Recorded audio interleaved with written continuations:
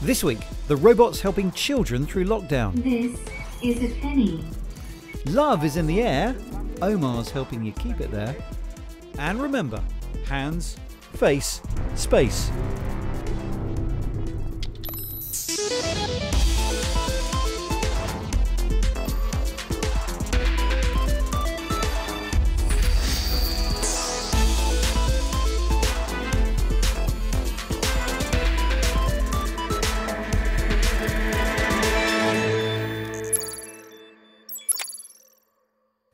Hey, welcome to Click. Hope you're doing okay.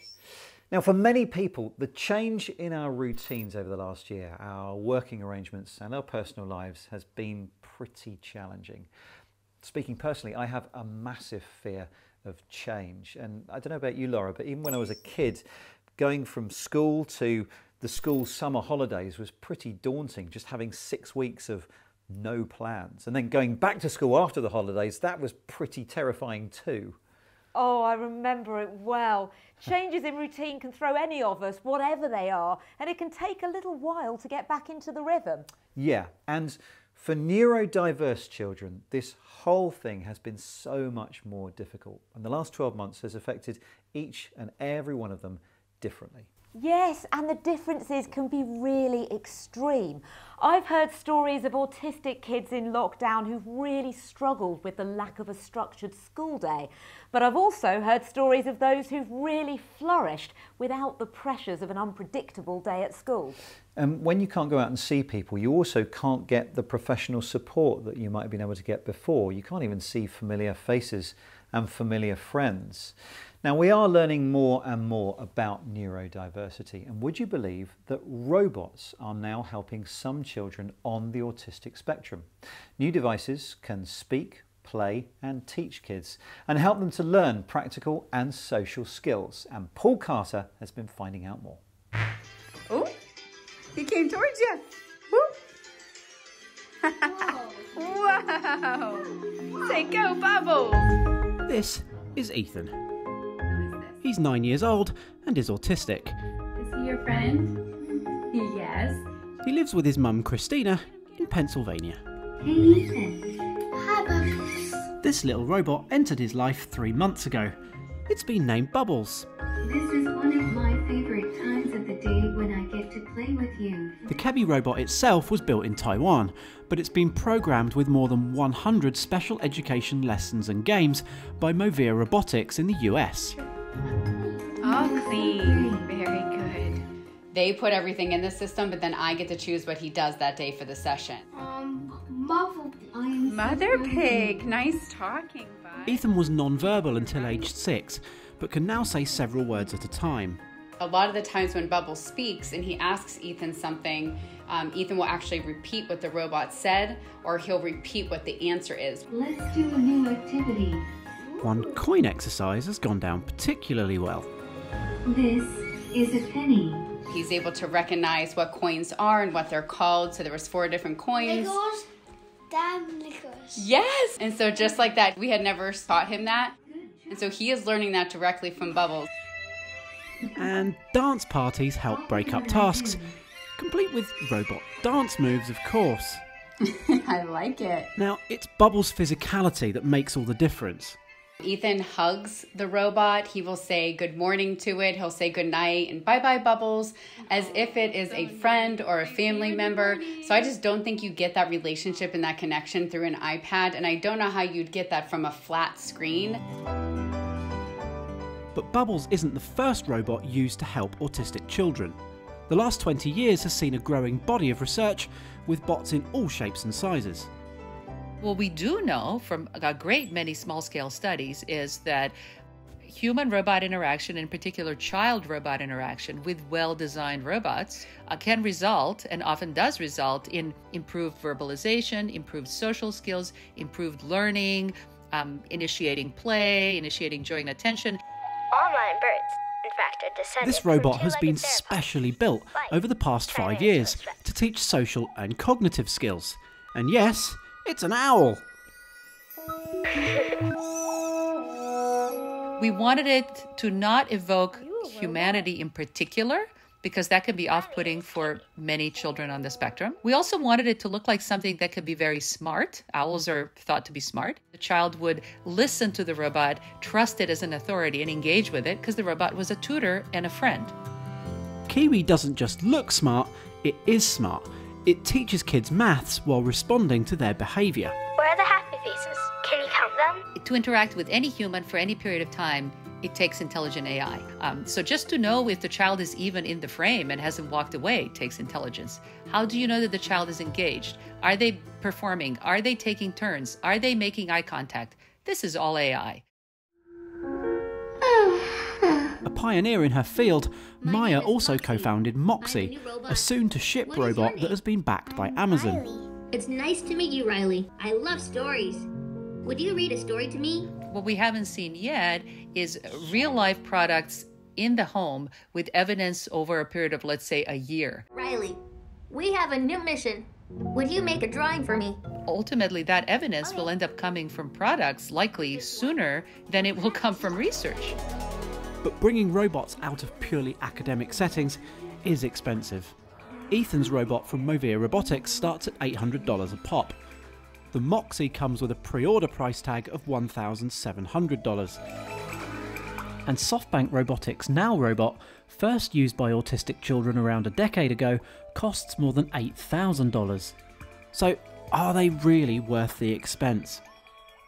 So there are more and more of these innovations hitting the market. So when you're dealing with another human being, you have to think about their tone of voice, you have to think about their body language.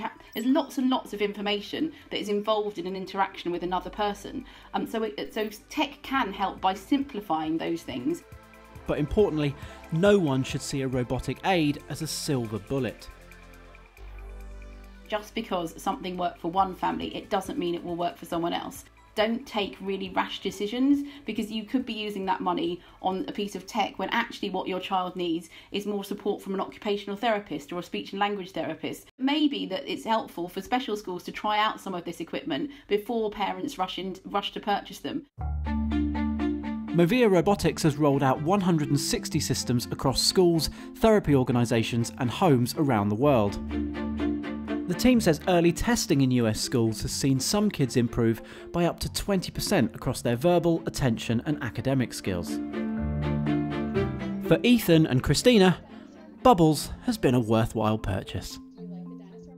So for us, it's been extremely life-changing. I mean, there's really no other way to describe it. 1, 2, 3. 4! He gets 4 thumbs up from us. Hello and welcome to the Week in Tech. It was a week that brought more bad news for beleaguered games outfit CD Projekt Red. On top of Cyberpunk 2077's bug-laden launch, the company's been hacked in a ransomware attack. In a statement, CD Projekt said, "We will not give in to the demands or negotiate." A rogue zoom filter made a US lawyer in Texas appear as a cute little kitten during a live court appearance. I'm here live, I'm not a cat. I can see that. And in the UK, MPs are wading into the PlayStation 5 Xbox Series X debate. They're not bothered which one is better though. Scottish National Party MP Douglas Chapman is proposing making it illegal for online scalpers to use automated bots to scoop up next-gen consoles from online retailers before genuine customers have even clicked add to cart. Reddit claims it's blown its entire marketing budget, taking out a blink and you'll miss it 5-second ad during the US Super Bowl. The ad tips a nod to the GameStop stockbroking amateurs who organised via Reddit to outwit professional hedge funds.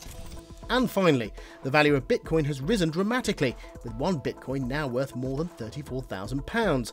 This week, Elon Musk's car company Tesla revealed it had purchased £1.1 billion worth of the cryptocurrency earlier this year. The automaker plans to accept Bitcoin as payment in future. The move has raised eyebrows in some quarters though, with industry observers questioning Tesla's green credentials after investing in a currency which requires a lot of energy to produce.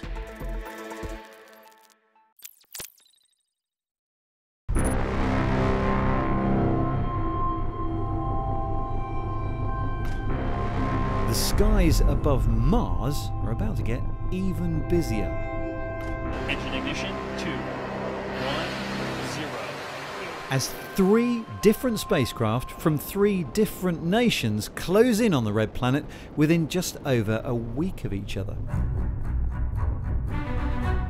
In pole position, the United Arab Emirates' first interplanetary probe, Hope, arrived in orbit on Tuesday, met by huge celebrations in the region.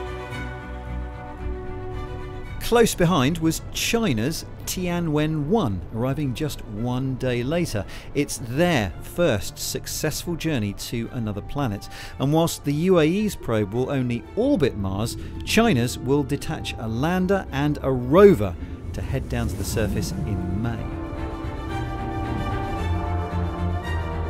And finally, on the 18th of February, NASA's Perseverance rover will attempt to make a daring landing. But landing the rover is a massive undertaking and so much needs to go right. This is what's known as the 7 minutes of terror. The spacecraft will hit the top of the Martian atmosphere at 12,000 miles per hour, but it needs to come to a complete stop and then lower the rover gently onto the ground just 7 minutes later, and all completely autonomously. But to find out more about all of these missions, I spoke to Elizabeth Seward, Airbus Defence and Space's Senior Space Strategist. So we've got 3 spacecraft all getting to Mars at pretty much the same time. Why is that? So as Mars and the Earth orbit around the Sun, you can imagine them like races on a racetrack. Earth is the inside one and it's going quite fast, and Mars is the outside one and it's going quite slowly. And so every 2 years they line up. So just before they line up is when you want to launch from Earth, and then the spacecraft catches up with Mars, and then it can land on Mars.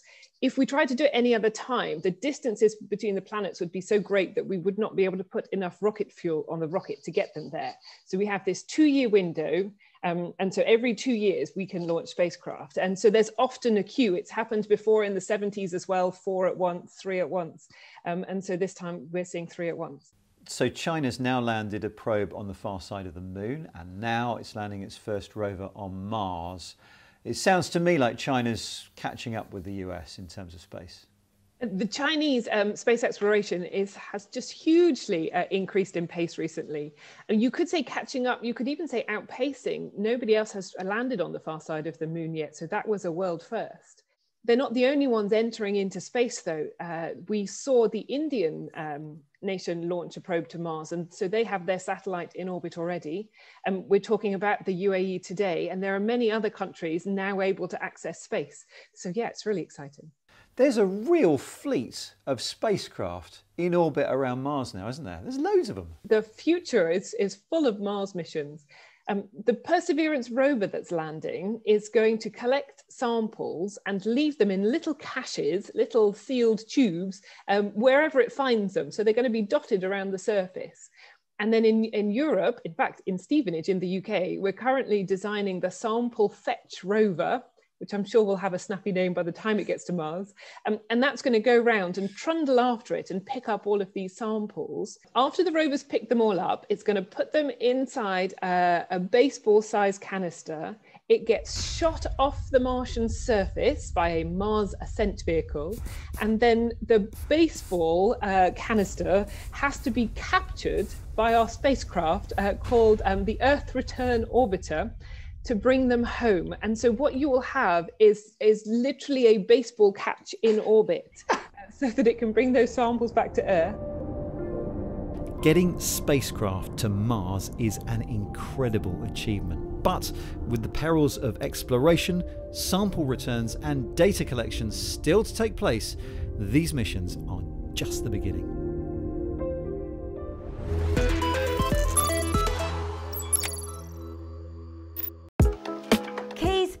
Phone, hand sanitizer and face mask. Face masks have become one of the essential items for when we leave the house. So I've been taking a look at some of the more unusual ones. First up is Mask Phone. It's got built-in earphones and a microphone, so you can make phone calls without sounding muffled by your mask. I often catch up with friends whilst I'm out doing my exercise, so if I'm going to be wearing a mask, then of course I could wear separate earphones, but it was quite convenient to have them built in, and the person I called said I sounded good and not at all muffled. On a windier day, it may have helped with that too. But in terms of the fabric mask itself, great that it's machine washable and you just slip in an N95 filter, but personally this isn't my chosen type of mask, and I thought it could do with being a bit longer so I could pull it further under my chin. Next up is AirPop's Active Plus Halo Smart Mask. A lot of people who wear single-use masks don't actually dispose of them after every use, and likewise a lot of people wearing masks that need the filters replacing aren't actually replacing the filters as often as they should. This mask has sensors inside this silver button that measure your breathing rate. The app then combines that with local air quality data to alert you when you need to replace the filter. Before putting in a new filter, you need to use the app to scan the QR code. That will both ensure that the filter is genuine and also make a note of when it's been put in. The mask itself feels very much like the 3D knit fabric of high-end trainers, so it's tough and it's breathable. Now, I'm told that it'll offer N99 protection, so that's greater than N95. It'll keep out aerosols, liquids and pollution. The app was only in beta when I tested it, but it accurately recorded how long I'd been wearing the mask. I personally found the mask itself a better fit than the mask phone one, and longer term the focus on this product is to protect you from poor air quality. That is of course a smaller mask wearing market, although it could be a growing one.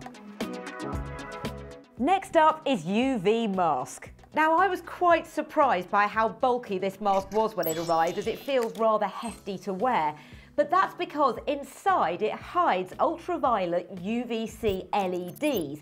They aim to kill bacteria and viruses for up to 8 hours of wear. The company's assured me that the UVC is safe as it never reaches your skin, and also that the device doesn't create any ozone, so it's not going to be causing a problem for air quality. Now, when I first put the mask on, it was actually surprisingly comfortable. The only thing was that it does make a bit of sound, and I felt a little bit of air coming out here that was tickling my eyes. I was very conscious of all of that whilst I was indoors, but as soon as I went outside, I did stop noticing. At that point, it was just a matter of having to get used to wearing something so solid on my face, and there did come a point where I was quite relieved to take it off. And here's a prototype by gaming company Razer. Its Project Hazel mask was revealed at CES in January. Its see-through design features what it calls active ventilation to prevent CO2 build-up in the mask. It also has a microphone, and its charging case has UV light inside for sterilisation. For many, these ideas may be a bit of over-engineering, but if you're looking for a mask with a difference and you're willing to pay for it, then one of these might just appeal.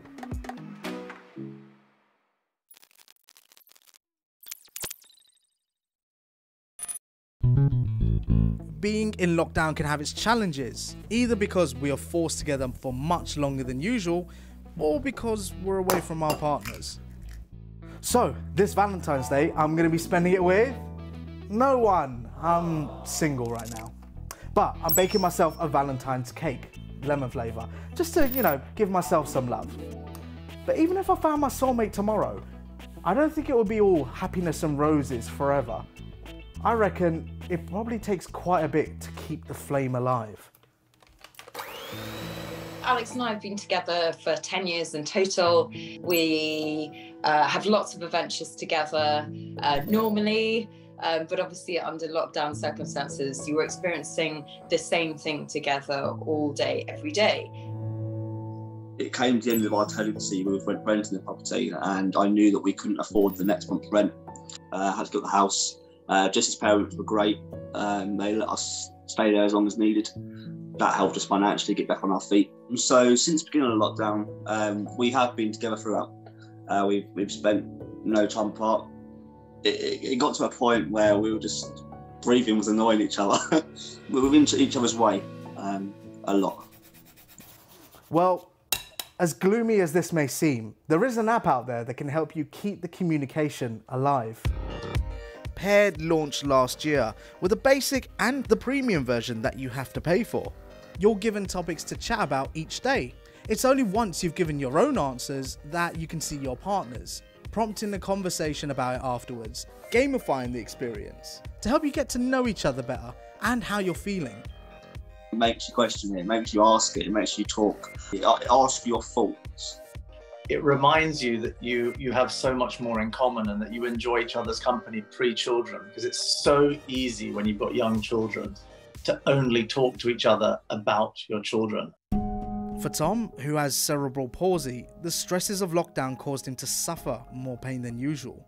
That and restrictions have meant that he's not always been there to support Jess during her pregnancy. We come from different backgrounds. I've got a family now, good, but I'm not as close. So to me, I thought she was just weird, and she thought I was weird. I like gaming, PC, PlayStation, which Jess can understand, and she's willing to give it a try. That was our next thing. It's made us understand each other, and then if you understand something, it doesn't upset you. For Felicia and Alex, it's prompted a different level of conversation and seeing what they can do for each other during lockdown.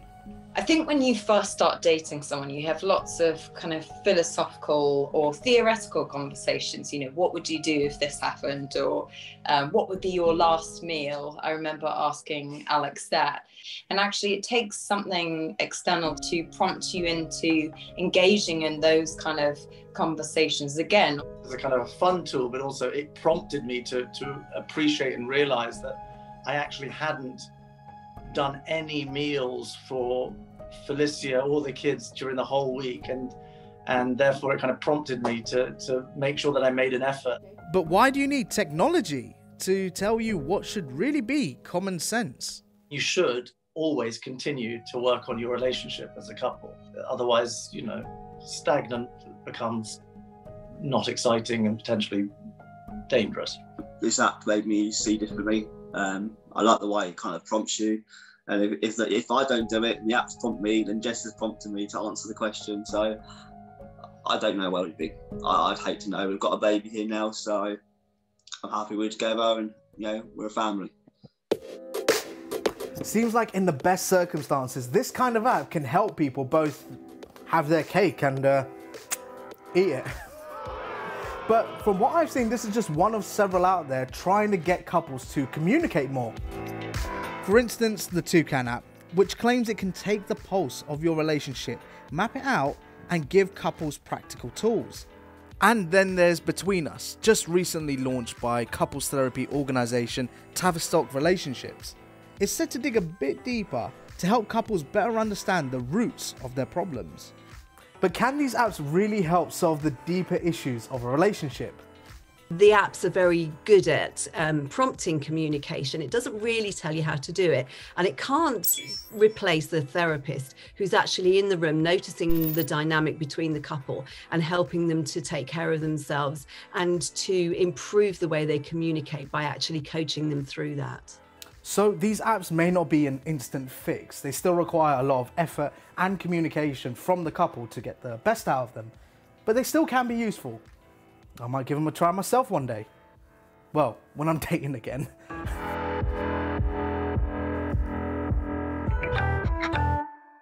That was Omar. You can find him on social media and all good dating apps.